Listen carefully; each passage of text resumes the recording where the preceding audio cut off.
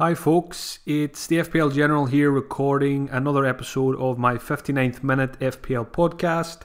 Recording on Tuesday morning, the 30th of April. So we've got just game weeks 37 and 38 ahead of us now. So the season is coming to a close very quickly.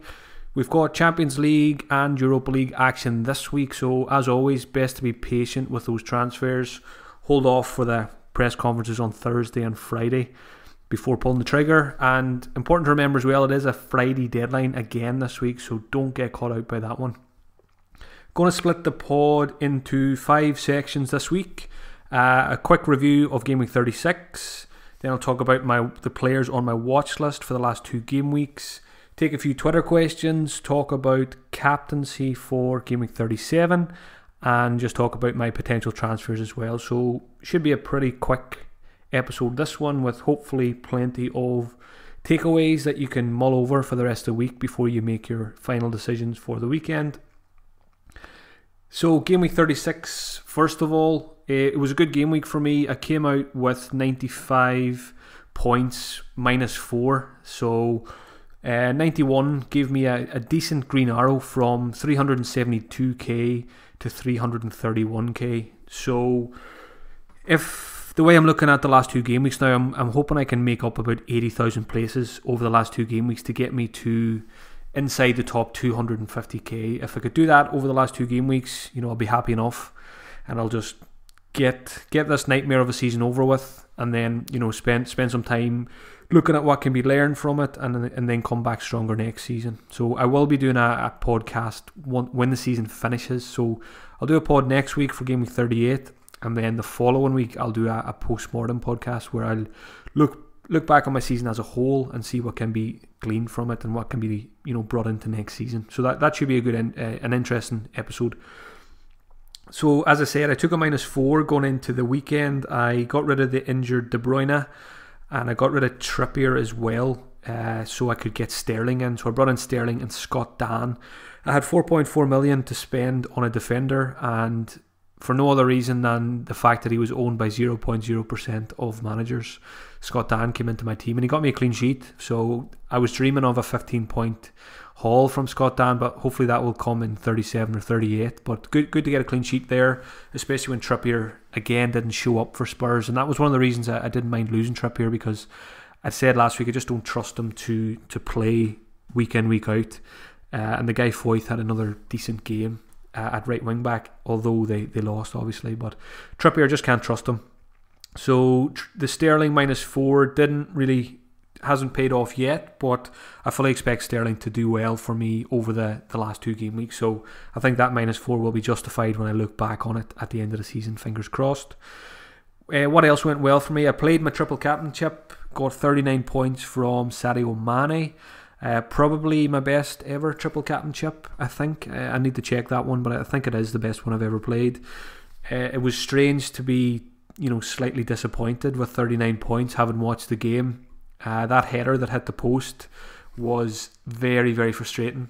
He scored 2 great headers, and then he had a chance to score a hat-trick, which probably would have sealed 3 bonus points for him. In the end, he got 0 bonus. Salah, Robertson and Trent got all the bonus points. So I think that, that people have said that if that header had went in from Mane, it would have been an extra 8 points. So that would have been an extra 24 points for us on triple captain. So it could have been even better, but there's no chance I'm going to come on and start complaining about 39 points from triple captain, because that's as much as you can hope for.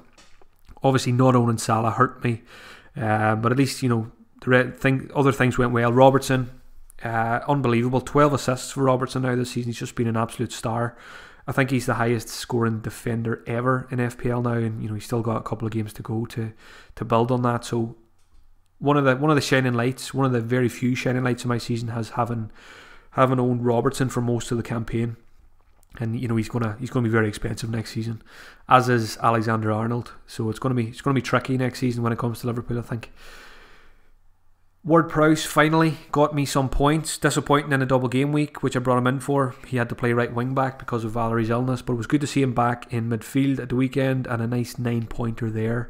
I had a question to one of my, the big dilemma I had going into Gameweek 36 was whether to start Ward-Prowse or Danny Ings.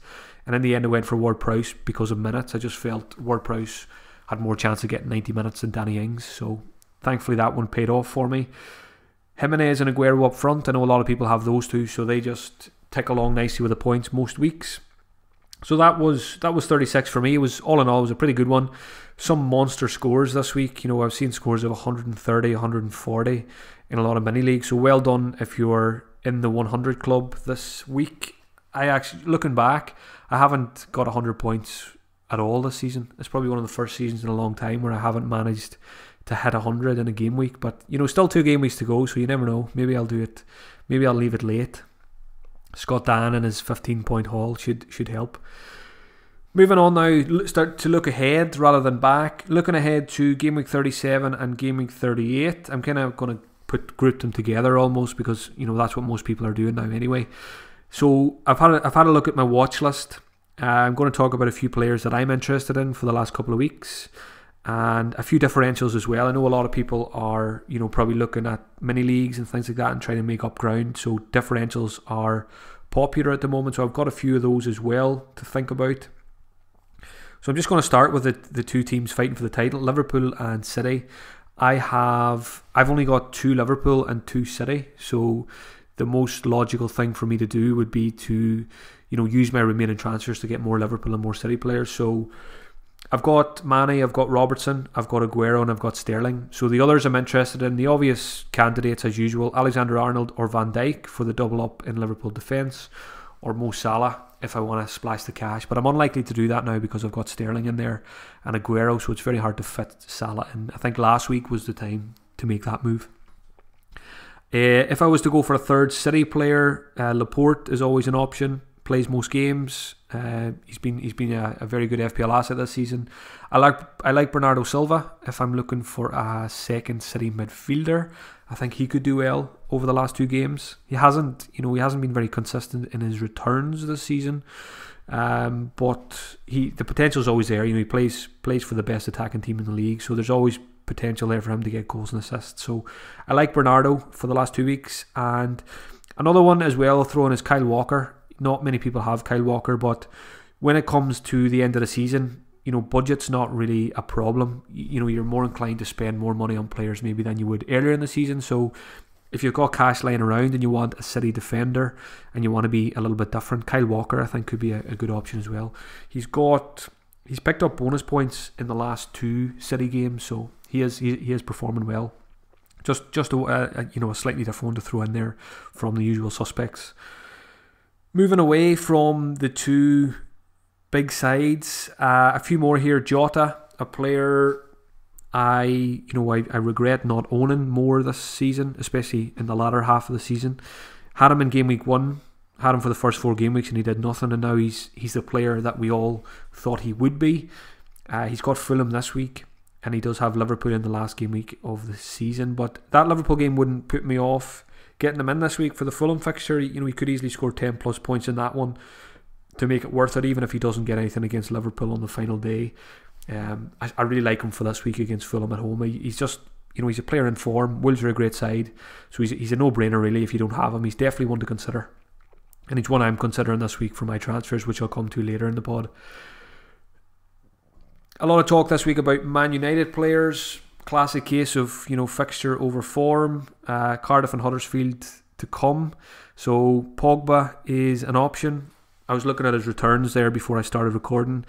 Over the last 8 game weeks, he's only got attacking returns in 1 game, and that was the brace against West Ham. I think it was back around game week 29 or 30. So it's going back quite a while to get Pogba points, but I think sometimes in FPL the fixtures are just too hard to resist, and those fixtures, Huddersfield and Cardiff for United, coupled with the fact that we need to win both them games. So I'm expecting plenty of goals, but where are they going to come from is the big question. There's question marks over Rashford's fitness. I've seen a couple of tweets this morning that there may be question marks over Lukaku's fitness now as well. So I think when it comes to a United midfielder or attacker, Pogba's the safe bet because he has penalties, and even though he's been absolutely useless for us in footballing terms and also in FPL terms over the last couple of weeks, it wouldn't surprise me whatsoever to see him, come away with some big points over these last 2 games. So I still think Pogba's a very good option. I wouldn't let the poor form put you off. These fixtures are just too appealing. Another player who's on my watch list is Hazard. I had him most of the season, sold him on the wildcard then, but a lot of people are considering him, moving maybe from a Spurs midfielder to Hazard this week if they've got a bit of cash in the bank. He's got Watford at home, which could be his last game at Stamford Bridge, and then Leicester away on the final day. So again, he's, when it comes to mini leagues and, if you're in the top 10k, he's probably quite lowly owned. So could be a nice differential for the last 2 weeks, Hazard.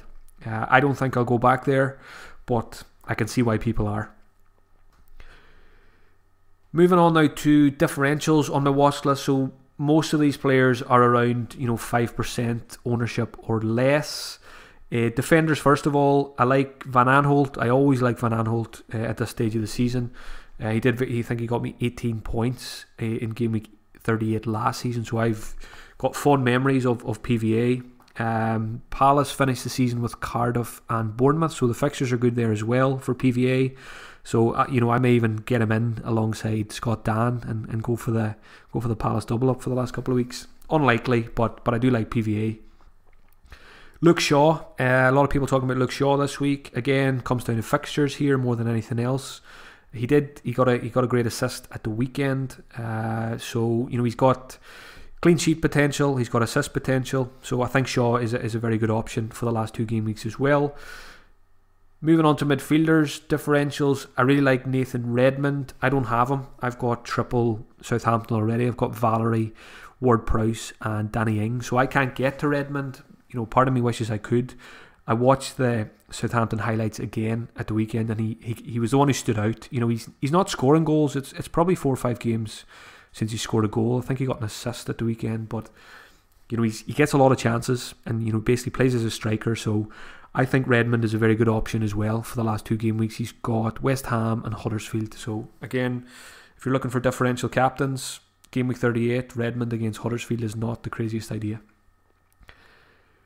A couple of other, left field options here. Alexis Sanchez, the forgotten man. If Rashford's out, if Lukaku is struggling as well, Sanchez is likely to get game time in these last 2 games. And again, it doesn't matter who you are.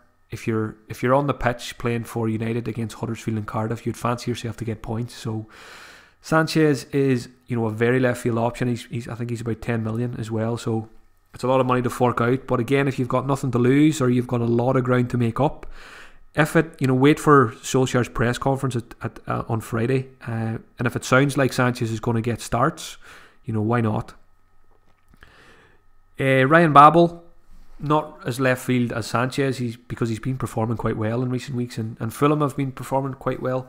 Fulham finished the season with Wolves and Newcastle, so again the fixtures are not too bad, but I still find it quite hard to choose a Fulham player when they're already relegated. But again, Babel is not the worst shout in the world if you're looking for a differential. He's probably playing for a move now as well. He's not going to want to play in the Championship, so he's going to know there's going to be eyes on him, and he's going to want to perform in the last 2 games. So another option to consider there. Another one, West Ham, Michail Antonio, back-to-back goals. He's always a sneeze away from another injury, a bit like his teammate Arnie, but he has, he's looked good in the last 2 games. I've seen him. Great goal against Spurs, and should have scored again. He had a very similar chance that Laurie saved. So Arnie seems to be injured again, so that looks good for Antonio. He could even play up front for the final 2 games. West Ham have Southampton and Watford. Again, 2 decent fixtures, so I think Antonio could do well. I think he could continue his form. He just needs to sort out those goal celebrations. Nobody wants to see that.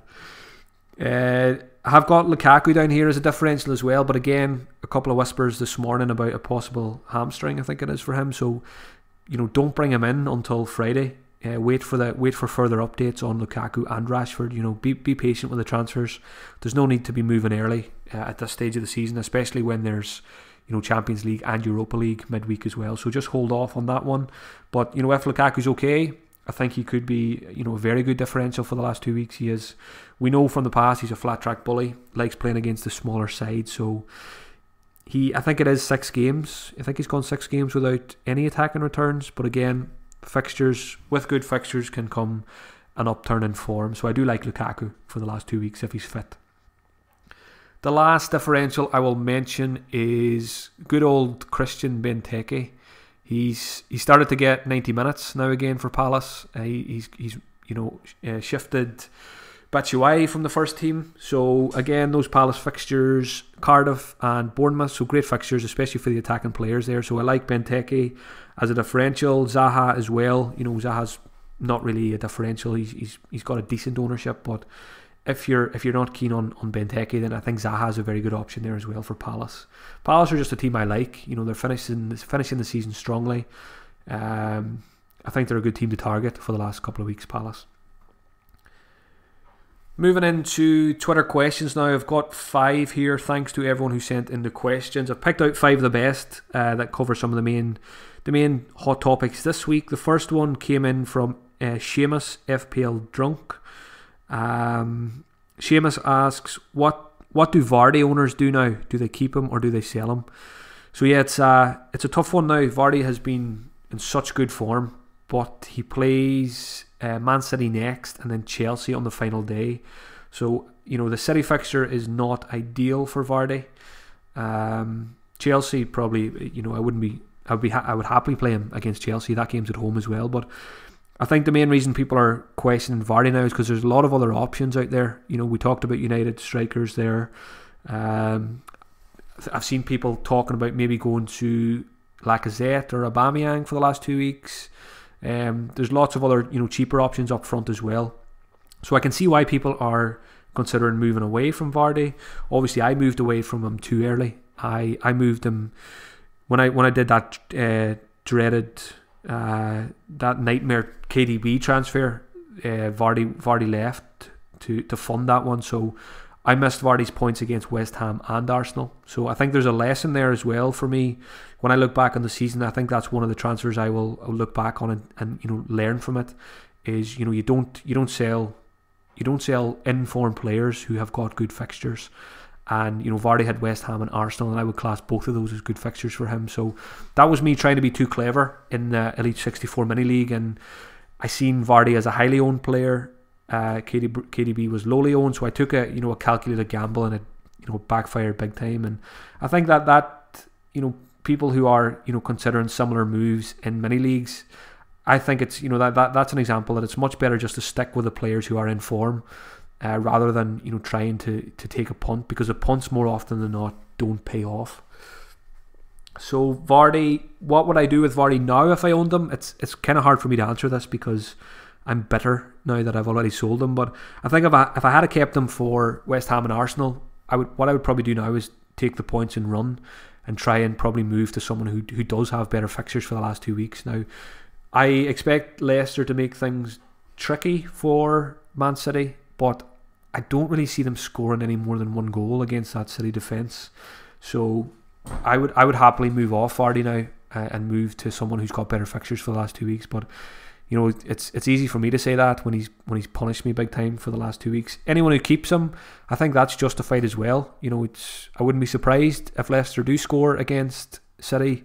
You would expect it to be Vardy, and against Chelsea on the final day, I think Leicester could easily score a couple of goals there. So it is a tough one, but I do think I would just edge towards getting rid of him for someone who does have a better running. Next question was from Alan Cooper. Alan asks, are any United players worth getting?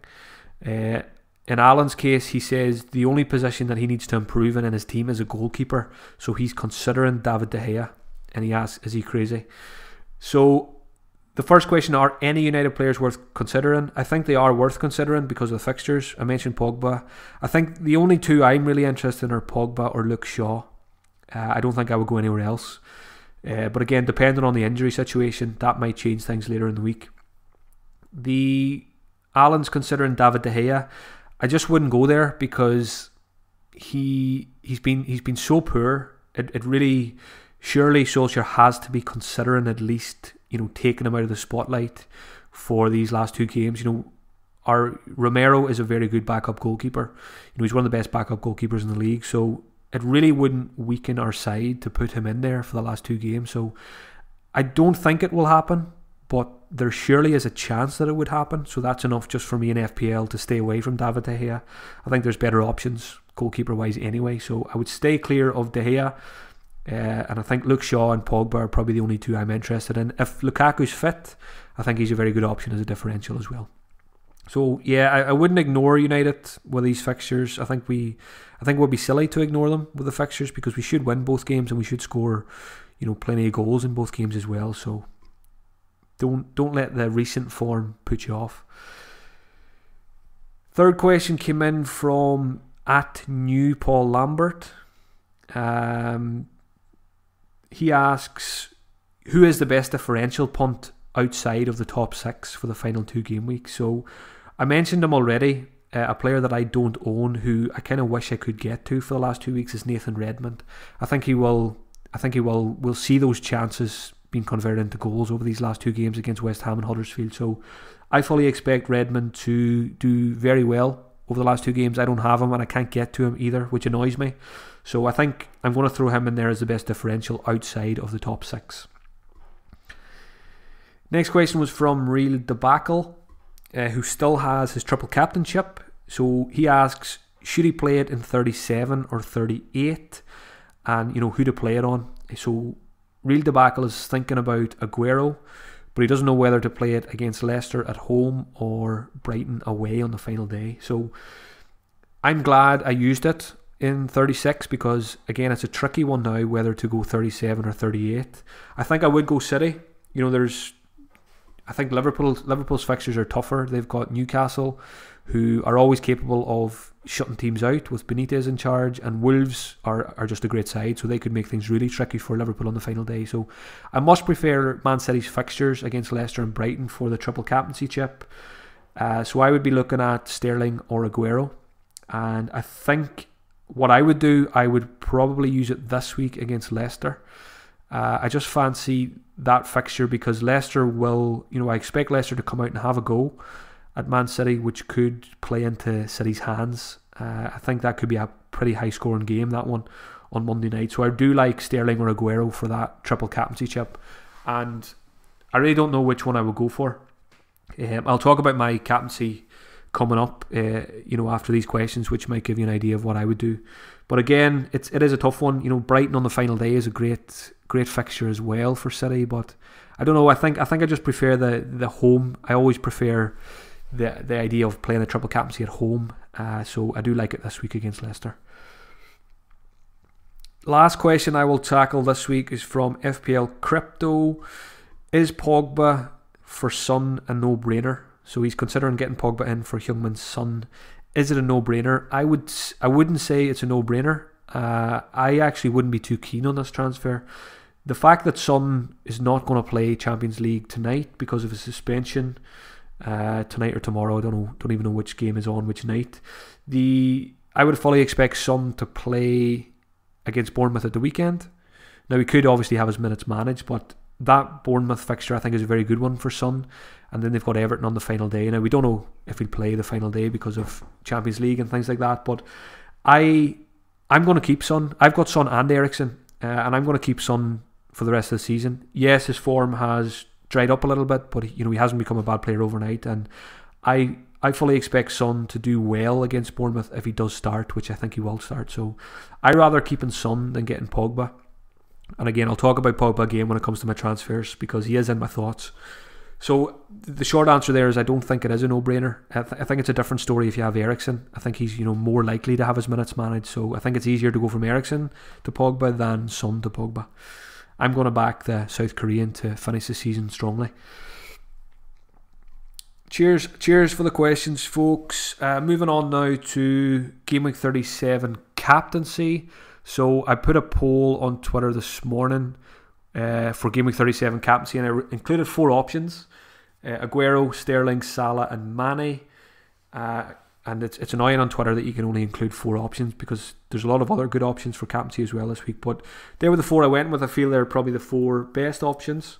So there was about just over 2,000 votes when I checked last, and Aguero got 47%. So a big proportion went for Aguero. Sterling was in second with 25% of the vote. Salah got 16% and Mane got 12%. In addition to those, there was quite a few replies about Hazard. People are considering getting Hazard and giving him the armband against Watford. Jota and Jimenez, very popular as well. Wolves at home to Fulham. And a few mentions for Pogba as well for that Huddersfield fixture. So for me, Aguero is running away with the poll, but I think I'm going to go Sterling this week. I brought Sterling in for a -4 last week, and part of that was with a view to giving him the armband in 37 and 38. And I think I'll stick to that strategy. Sterling has been quieter in recent weeks, but I fully expect him to deliver again, in the last 2 game weeks. So, and I just like the fact he's a midfielder, over Aguero. If they get a clean sheet, he gets an extra point, and extra point for a goal as well. So I think owning both Aguero and Sterling for the last 2 games is a good idea. But I'm just leaning towards Sterling for the captaincy for the last 2 game weeks. Again, it partly because of my position. If I want to make up 80,000 places over the last 2 game weeks, I think it makes more sense for me to go Sterling. He's not as highly owned as Aguero is, so I'm gonna bank on Sterling outscoring Aguero over the next 2 game weeks. But obviously, I hope both of them do well as an owner of the 2 of them. So that's my thoughts on captaincy. I'm not really keen on a Liverpool captaincy this week. Away to Newcastle, I always fancy Benitez to have his defence well drilled and frustrate. So I think Man City will score more goals than Liverpool will this week. So that's why Sterling and Aguero are getting a lot more votes in that poll there. Moving on to my possible moves this week. So I've got 1 free transfer, and looking at my team, it looks pretty strong on paper. So the first option is to bank a transfer and have 2 frees for the final day, which is pretty appealing. The other option, probably the most obvious option, would be Eriksen out. I've got Eriksen and Son. So Eriksen out to someone like Pogba or Jota or even Bernardo Silva to get a 3rd Man City player. So most likely that's what I'll do. I think I'll probably get rid of Eriksen this week for one of those 3. Again, I don't give transfers too much thought until after the Champions League and Europa League games. So I'll see what happens there. If there's any unforeseen injuries to any of the Liverpool or City players, obviously that changes everything. And I think Solskjaer's press conference is important this week as well for the likes of Rashford and Lukaku. So I'm going to wait patiently for that one. Most likely, I think usually his is on a Friday morning, so I'll be up bright and early listening out for that one.